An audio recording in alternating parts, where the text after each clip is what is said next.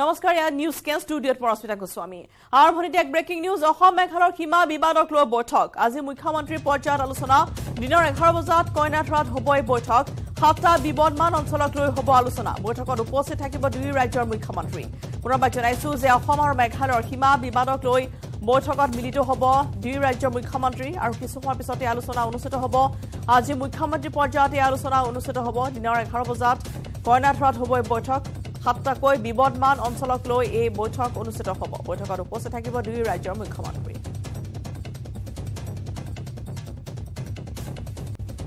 আৰু বৈঠক সন্দৰ্ভত আমি হিউতে খবৰ লাভ কৰি আমাৰ সাংবাদিক হিৰক মালাকৰ পৰা হিৰক ইতিমধ্যে যেহেতু 11 বাজিছে গতিকে এই বৈঠক আৰম্ভ হৈছে নেকি যেহেতু দুইখনকৈ ৰাজ্যৰ মুখ্যমন্ত্ৰী পৰ্যায়ত আজি এই বৈঠক অনুষ্ঠিত হ'ব সগ্ৰস্মিতা প্ৰথমতে যেটো সীমান্তৰ কিছু অঞ্চলত অসম মেঘালয় যে সীমান্ত আছে সীমান্তৰ কিছু অঞ্চলত এতিয়াও উত্তেজনা অব্যাহত আছে তাৰে মাজতে আজি যেহেতু যি 12টা বিবাদমান যি অঞ্চল আছে বা যি এৰিয়া আছে সেই অঞ্চললৈ আজি যেহেতু বৈঠকত মিলিত হ'ব দুই ৰাজ্যৰ মুখ্যমন্ত্ৰী আৰু ইতিমধ্যে মেঘালয়ৰ মুখ্যমন্ত্ৰী কনৰাড চাংমা আৰু অসমৰ মুখ্যমন্ত্ৰী ডক্টৰ হিমন্ত বিশ্ব শৰ্মা যি কইনাধাৰা ৰাজ্যিক অতিথিশালা আছে সেই অতিথিশালা প্ৰৱেশ কৰিছে লগতে মন্ত্ৰী পীযুষ হাজৰিকা জয়ন্ত মল্ল বৰুৱা আৰু যেহেতু ক'ব বিচাৰিম যে চন্দ্ৰমোহন পাটোৱাৰী এই বৈঠকত যেটো অংশগ্ৰহণ কৰিব তাৰে উদ্দেশ্যৰে ইতিমধ্যে ভিতৰত প্ৰৱেশ কৰা জানিব পৰা গৈছে আৰু সীমান্তৰ যেহেতু ইয়াৰ পূৰ্বেও কেইবাখনো বৈঠকত মিলিত হৈছিলে কিন্তু কিছু অঞ্চল যেহেতু বিবাদমান যিবোৰ কিছু অঞ্চলৰ নিষ্পত্তি হৈছিল যদিও এতিয়াও 12টাকৈ এনে অঞ্চল আছে যে অঞ্চলে এই মুহূৰ্তলৈকে কোনো ধৰণৰ নিষ্পত্তি হোৱা নাই আৰু সেই তাৰে উদ্দেশ্যৰে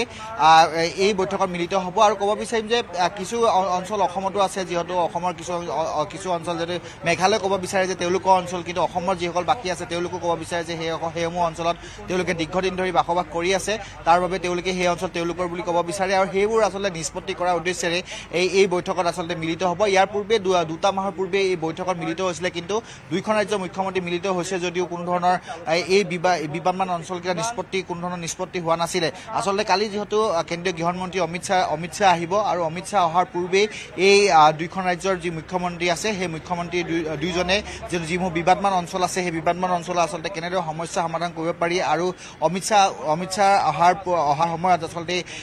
সেই বিবাদমান অঞ্চলকেইটা কেনেধৰণে কি কৰিব পাৰি বা কি প্ৰতিবেদন দিব পাৰি এনেধৰণৰ বৈঠকত মিলিত হ'ব আৰু ইয়াত যেহেতু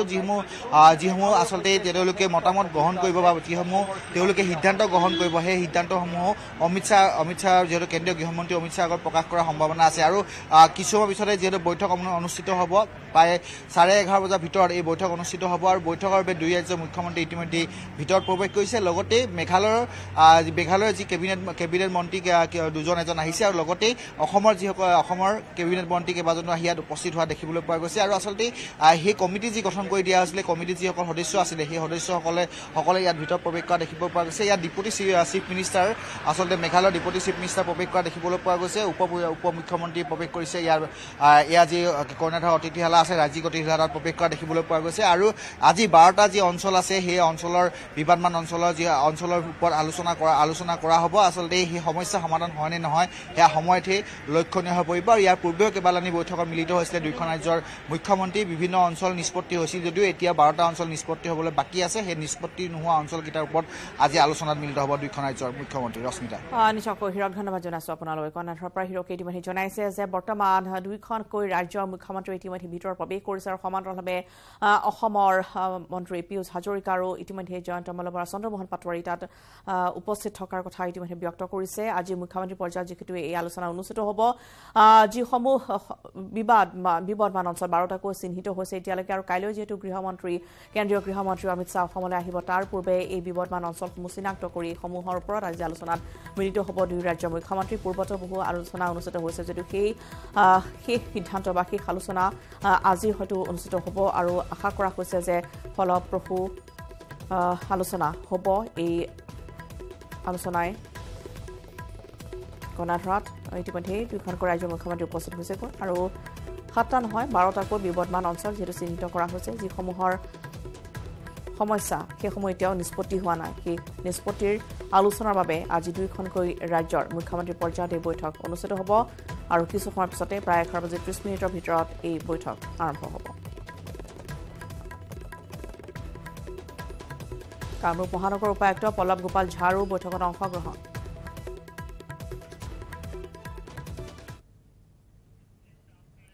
আজি কলকাতালৈ নিয়া হৈছে IIT Kharagpurৰ ছাত্ৰ ফাইজান আহমেদৰ মৃতদেহ আজি দিনৰ 11 বজাত বিমানযোগে কলকাতালৈ নিয়া হৈছে মৃতদেহ কলকাতাত দ্বিতীয়বাৰৰ বাবে সম্পন্ন কৰা হ'ব মৰণোত্তৰ পৰীক্ষা ন্যায়ালয়ে 25 এপ্ৰিলত মৃতদেহ পুনৰ পৰীক্ষাৰ নিৰ্দেশ দিছিল মঙলবাৰে কলকাতাৰ তদন্তকাৰী দল ফৰেনচিকৰ দলৰ উপস্থিতিত কবৰ খান্দি উলিওৱা হৈছিল ফাইজানৰ মৃতদেহ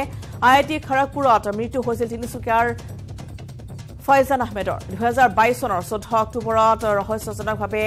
মৃত্যু হৈছিল ফাইজানৰ হোষ্টেলৰ কোঠাত অৰ্ধগলিত অৱস্থাত ফাইজানৰ মৃতদেহ উদ্ধাৰ কৰা হৈছিল ইতিমধ্যে AMCHৰ পৰা পুৱাই ফাইজানৰ পৰিয়াল বংগ আৰক্ষী দল ডিব্ৰুগড় আৰক্ষীৰ উপস্থিতিত মৰ্গত শৱদেহ পেকিং কৰি মোহনবাৰী এয়াৰপৰ্টলৈ লৈ যোৱা হয় আৰু বৰ্তমান 11 বজাত কলকাতালৈ লৈ যোৱা হৈছে এখন বিশেষ বিমানৰ জৰিয়তে এই খবৰতে লৈ যোৱা হৈছে পুনৰবাৰ যেহেতু মৰণোত্তৰ পৰীক্ষা সম্পন্ন কৰা হ'ব কলকাতাত ন্যায়ালয়ৰ নিৰ্দেশনাৰ পিছতে বংগ আৰক্ষী আহি উপস্থিত হৈছিল ডিব্ৰুগড়ত আৰু আমলাপতিষ্ঠ কবৰৰ পৰা খালি উলিওৱা হৈছিল ফাইজানৰ মৃতদেহ আৰু কালিৰ দিনটো ৰখা হৈছিল ডিব্ৰুগড় AMCHৰ মৰ্গত আৰু আজি পুৱাৰ ভাগত মৰ্গৰ পৰা পেকিং কৰি লৈ যোৱা হৈছে মৃতদেহ আৰু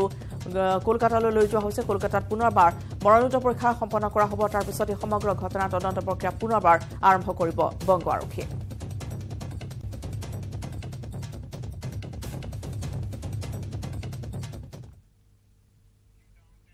কাইলৈ খানাপাৰা পশু চিকিৎসা মহাবিদ্যালয় খেলপথাৰত বিশাল নিযুক্তি সমাৰোহ ৪৪,৭০৩ জন প্ৰাৰ্থীক নিযুক্তি পত্ৰ প্ৰদান কৰিব ৰাজ্য চৰকাৰে কাইলৈ বিয়লি ৩ বজাত অনুষ্ঠিত হ'ব নিযুক্তি সমাৰোহ নিযুক্তি প্ৰদান অনুষ্ঠানত উপস্থিত থাকিব কেন্দ্ৰীয় গৃহমন্ত্ৰী অমিত শাহ ইতিমধ্যে খানাপাৰা পশু চিকিৎসা মহাবিদ্যালয় খেলপথাৰত সজা হৈছে বৃহৎ পেণ্ডেল অৱশ্যে প্ৰাৰ্থীসকলে বহা ঠাইত কোনো পেণ্ডেলৰ ব্যৱস্থা কৰা হোৱা নাই ২.৫ বজাৰ পূৰ্বে খানাপাৰাত উপস্থিত হ'বলৈ সংবাদমেলৰ জৰিয়তে আহ্বান জনাইছে মুখ্যমন্ত্ৰী ডক্টৰ হিমন্ত বিশ্ব শৰ্মাই ইতিমধ্যে নিযুক্তি সমাৰোহৰ বাবে প্ৰস্তুতি সম্পূৰ্ণ কৰিছে ৰাজ্য চৰকাৰে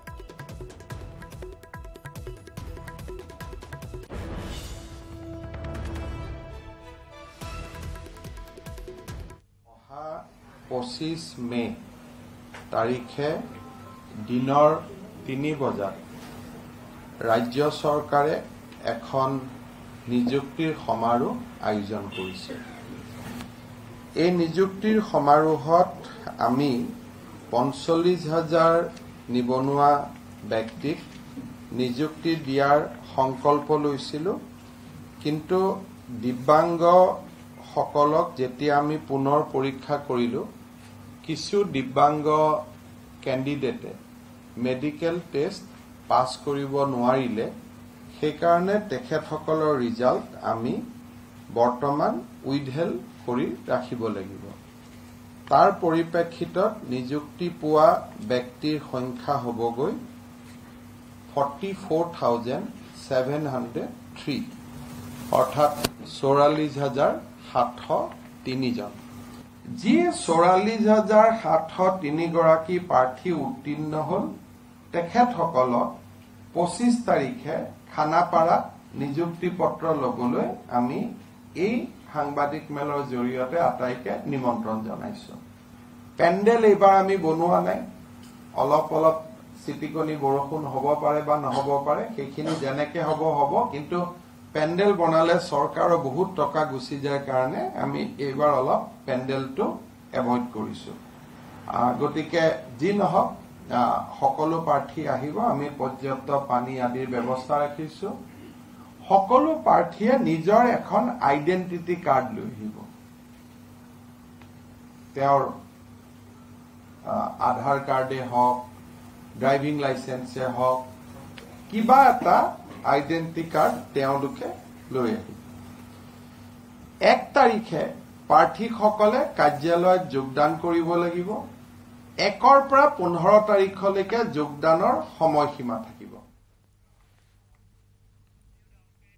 আৰু কাইলৈ অসমলৈ আহিব কেন্দ্ৰীয় গৃহমন্ত্ৰী অমিত শাহ কেন্দ্ৰীয় গৃহমন্ত্ৰীগৰাকীৰ ভ্ৰমণলৈ পথ নিৰ্দেশনা জাৰি কেইবাটাও পথত বাহাল থাকিব নিষেধাজ্ঞা জৰুৰীকালীন সেৱাৰ বাহনৰ বাহিৰে অন্য বাহনৰ নিষেধাজ্ঞা আৰোপ কৰা হৈছে NH27 NH17ত গধুৰ লঘু বাণিজ্যিক বাহনৰ প্ৰৱেশৰ নিষেধাজ্ঞা নেশ্যনেল হাইৱেত কাইলৈ পুৱা 7 বজাৰ পৰা নিশা 11:30 বজালৈ থাকিব নিষেধাজ্ঞা আনহাতে পাঞ্জাবাৰী ৰোড GS ৰোড বাণিজ্যিক বাহনৰ প্ৰৱেশৰ নিষেধাজ্ঞা আৰোপ কৰা হৈছে বি বৰুৱা ৰোড MGA ৰোডত বাণিজ্যিক বাহনৰ প্ৰৱেশৰ নিষেধাজ্ঞা এটি ৰোড আৰু DG ৰোডতো বাহনৰ প্ৰৱেশৰ নিষেধাজ্ঞা পুৱা 9 বজাৰ পৰা নিশা 7 বজালৈ এই পথকেইটাৰে থাকিব এই নিৰ্দেশনা যান-বাহন শাখাৰ DCPয়ে জাৰি কৰিছে এই নিৰ্দেশনা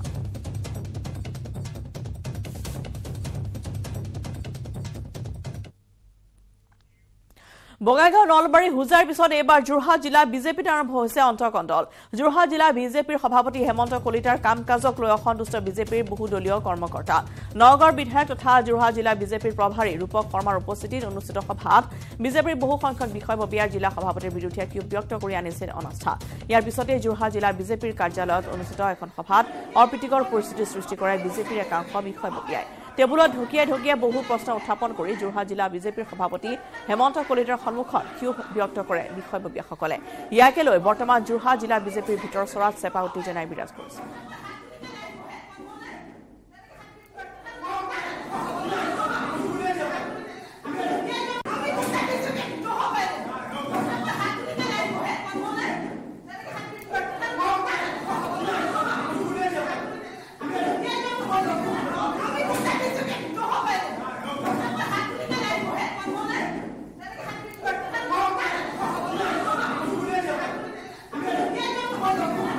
উচ্চস্তৰে কথাখিনি কওঁতে তেতিয়া অন্য কেইজনমানে ক'লে যে এনেধৰণে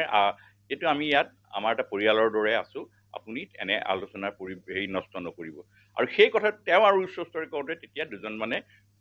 উঠি প্ৰতিবাদ কৰিলে আৰু সেইটোৱে হ'ল গোটেই ঘটনাৰ সবিশেষ তাত দলৰ অনাস্থা আস্থা এইবিলাকৰ কোনো 1% সমৰ্থন নাই তাৰ মাজত বিভিন্ন আলোচনা আমাৰ মাজত হৈছে কিন্তু মূল যিটো ভিডিঅ' ভাইৰেল হৈছে সেইটোৰ আঁৰৰ কথাটো আৰু সেইজন আমাৰ এজন কাৰ্যকৰ্তাই কৰিলে তেওঁ প্ৰকৃতপক্ষে অনিমন্ত্ৰিত বা তেওঁ তাত উপস্থিত থাকিব নালাগিছিল আমি নিৰ্দিষ্টভাৱে কেইজনৰ কাৰণ কিছুমান কথা আলোচনা কৰোঁতে এটা নিৰ্দিষ্ট পৰিসৰৰ বা মানুহৰ মাজত থাকে কিন্তু তেওঁ আছিল আৰু তেওঁ কৰিলে ভিডিঅ'টো তাৰপিছত তেওঁ আমি দেখিলে কোনোবা এজনে তেওঁক তাৰপিছত ডিলিট কৰিলোঁ বুলি ক'লে তাৰপিছত তেওঁ ডিলিট নকৰিলে পিছত তেওঁৰ সেইটো কথা তেওঁ কাবালে তেওঁৰ পৰিকল্পনা কৰিছে নে কোনে কৰিছে নাজানো কিন্তু ভিডিঅ'টো তেওঁ কৰাটো হয় আমি এনে কাৰ্যক ধিক্কাৰ দিছোঁ আমি আশা কৰিম তেনেধৰণৰ গঢ়হিত কাম ভাৰতীয় জনতা পাৰ্টিত যাতে ভৱিষ্যতে আৰু অধিক নহয়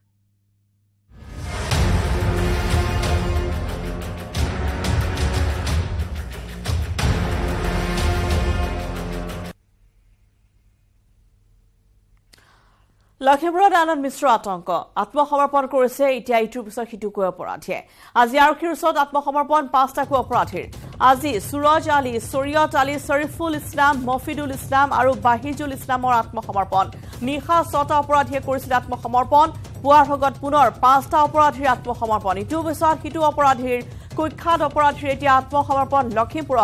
লখিমপুৰৰ আৰক্ষী অধীক্ষক হিচাপে আনন্দ মিশ্ৰৰ যোগদান কৰাৰ পিছত এতিয়া আতংকত ত্ৰস্তমান হৈছে লখিমপুৰৰ অপৰাধ জগত আনন্দ মিশ্ৰৰ যোগদান কৰিয়েই অপৰাধীক সকিয়নি দিয়াৰ পিছতে আতংকিত হৈ মঙলবাৰে আত্মসমৰ্পণ কৰিছিল 6টাকৈ দাগীৰ অপৰাধীয়ে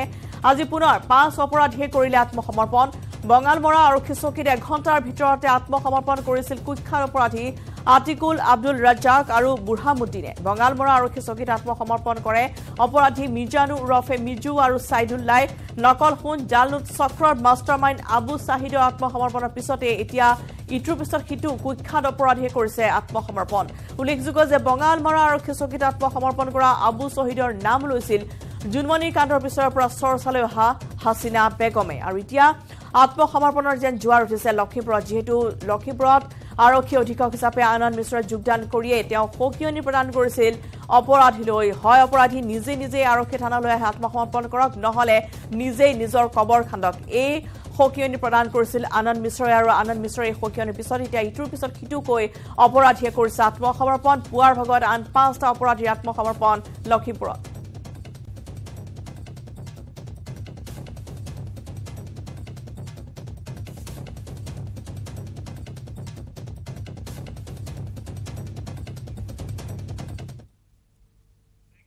খবৰ আছে নিস্কুনা লৈছে বাণিজ্যিক বিৰতি কেৱল ষ্ট্ৰং নহয় মাইথান ষ্ট্ৰং মাইথান ষ্টীল নিৰ্মাণৰ মানদণ্ড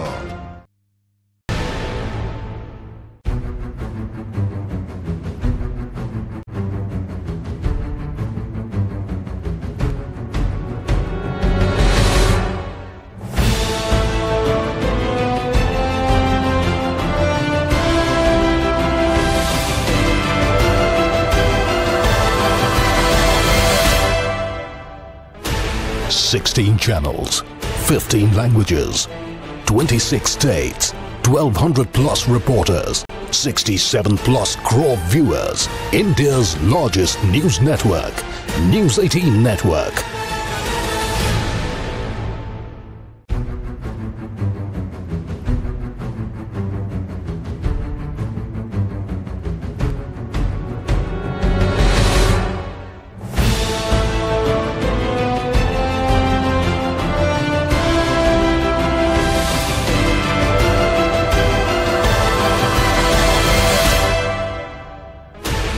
Sixteen channels, 15 languages,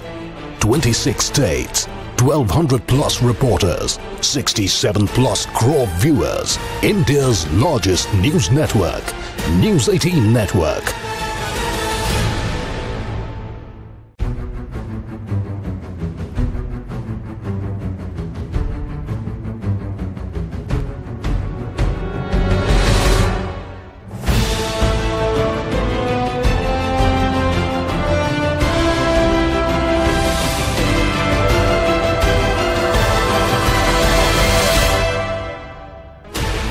Sixteen channels, 15 languages,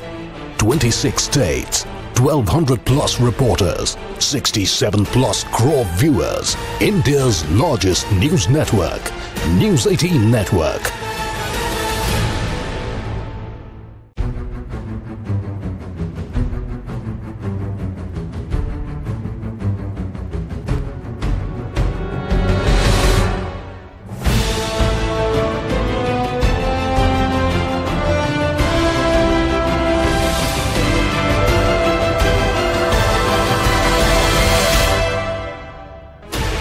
Sixteen channels, 15 languages, 26 states, 1,200 plus reporters, 67 plus crore viewers, India's largest news network, News 18 Network.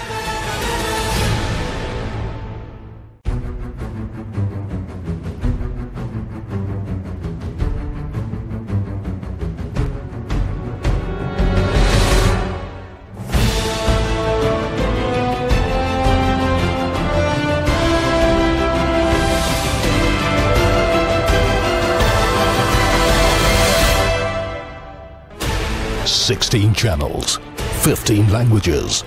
26 states, 1,200 plus reporters, 67 plus crore viewers, India's largest news network, News 18 Network.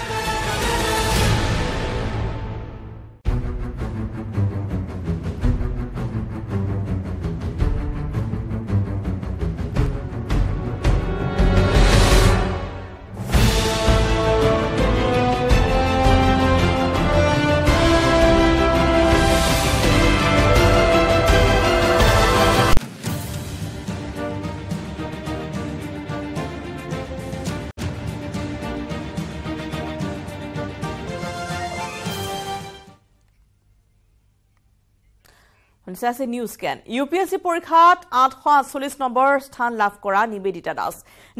দাসৰ ঘৰত উপস্থিত হৈছে মন্ত্ৰী ৰঞ্জিত কুমাৰ দাস বজালিত ঘৰ নিবেদিতা দাসৰ বৰ্তমান পাঞ্জাৱৰীত বাস কৰে নিবেদিতা দাসক সম্বৰ্ধনা মন্ত্ৰী ৰঞ্জিত কুমাৰ দাসৰ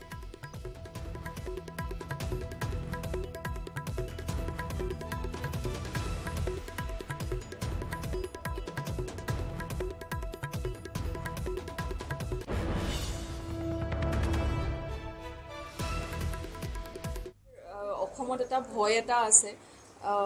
আমি ভয় কৰোঁ কি ইউপিএসসি নিদিও বেলেগ এটা কিবাই দিও সো প্ৰথমটো ভয়টো মাৰিব লাগে আৰু সেকেন্ড আজিকালি এটা এনভাইৰনমেন্ট এটা ক্ৰিয়েট অলৰেডি হৈছে গুৱাহাটীত বহুত কোচিং সেন্টাৰ এটা ক্ৰিয়েট হৈছে সাৰে কৈছে আমাৰ বজালি পিনেও হেতু এনভাইৰনমেন্ট লাহেলে ক্ৰিয়েট হ'ব বাট লগতে ময়ো যেনেকে যদিও গুৱাহাটীটো কোচিং আছে ময়ো হেতুও নাই লোৱা সো অনলাইন যোনবোৰ এভেইলেবল ৰিসোৰ্সেস আছে ইউটিউব আছে বহুত ক্লাसेस আন একাডেমি স্লিপি ক্লাसेस তাতে আই থিংক তাতে পঢ়িব পাৰে সবে সো হেতুৱে আৰু বহুত ছাত্ৰ ছাত্ৰী আমাৰ ধৰক বেকগ্ৰাউণ্ড ইমান সাপোৰ্টিভ নহ'ব পাৰে বা অৰ্থনৈতিক হিচাপে হেৰি নহ'ব পাৰে ফাইনেন্সিয়েল বেকগ্ৰাউণ্ড নহ'ব পাৰে তেওঁলোকৰ অসুবিধা হ'ব পাৰে নেকি বা পাৰে নোৱাৰিব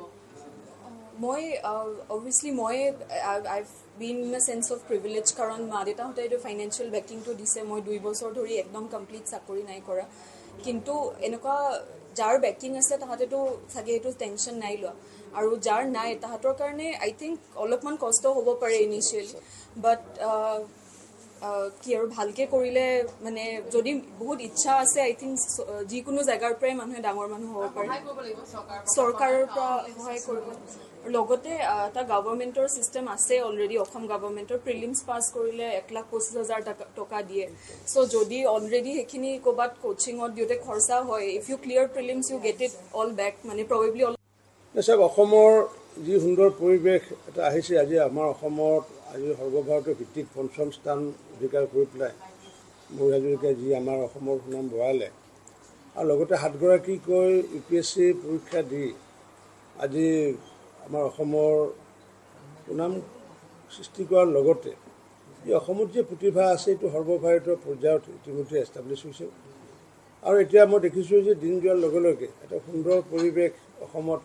সুন্দৰ শিক্ষাৰ বাতাবৰণ যিহেতু আহিছে আৰু লগতে ল'ৰা ছোৱালীসকলৰ কনফিডেন্স বিল্ডটো কৰিছে কাৰণ পূৰ্বৰ যিসমূহ ধাৰণা আছিলে ধাৰণাসমূহ এতিয়া সমলঞ্চে নাইকিয়া হৈছে UPSCৰ ক্ষেত্ৰত আগতো ভাল ধাৰণা আছিলে কিন্তু এতিয়া অসমত APSCকে আদি কৰি যিকোনো চাকৰি বাকৰি যে মেধাৰ আধাৰত মাননীয় মুখ্যমন্ত্ৰী ডক্টৰ হিমন্ত বিশ্ব শৰ্মা ডাঙৰীয়াই যি প্ৰতিশ্ৰুতি দিছিলে আৰু সেইটোৰ আধাৰত এতিয়া মেধাই প্ৰাধান্য পোৱা এটা সময় এটা আহি পৰিছে আৰু এইটো আমি এইটো এটা ইউনিভাৰ্চেল থিয়ৰী এটা আছে চাৰ্লছ ডাৰউইনে কৈছিলে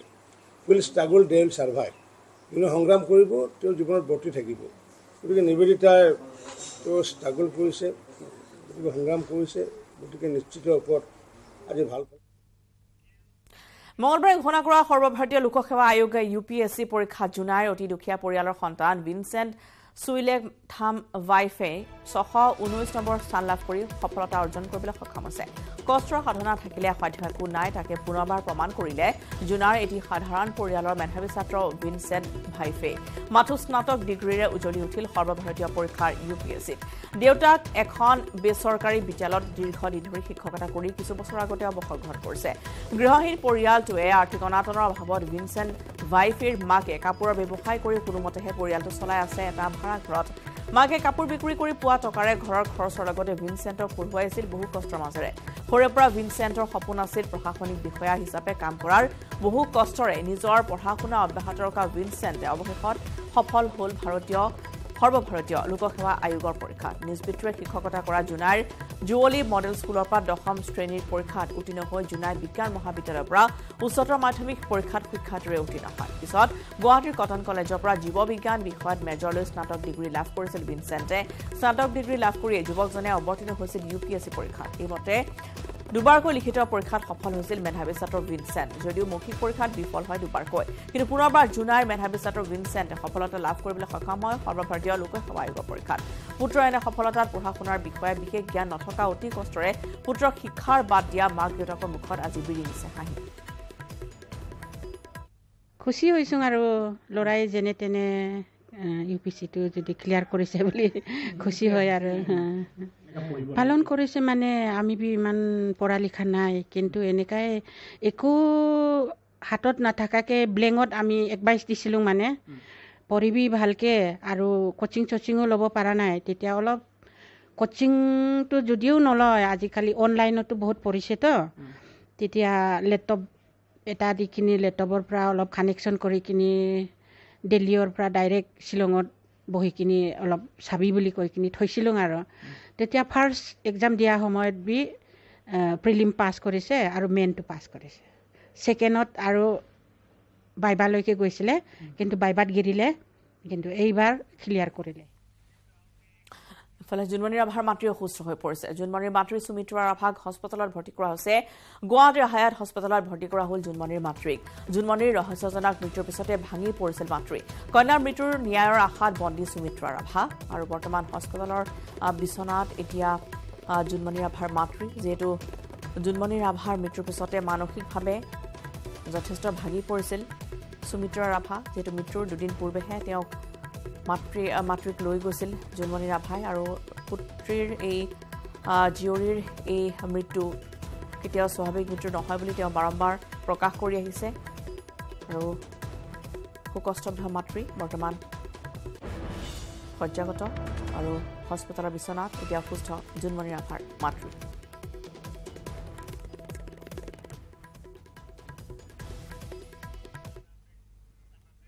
নিউজ কেনৰ সময় হৈছে আন এটি বিৰতিৰ